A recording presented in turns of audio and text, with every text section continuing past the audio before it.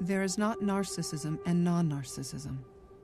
There are narcissisms that are more or less comprehensive, generous, open, extended. What is called non-narcissism is in general but the economy of a much more welcoming and hospitable narcissism, one that is much more open to the experience of the other as other.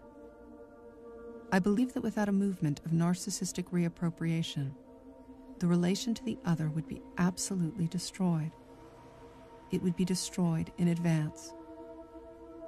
The relation to the other, even if it remains asymmetrical, open, without possible reappropriation, must trace a movement of reappropriation in the image of oneself for love to be possible. Love is narcissistic.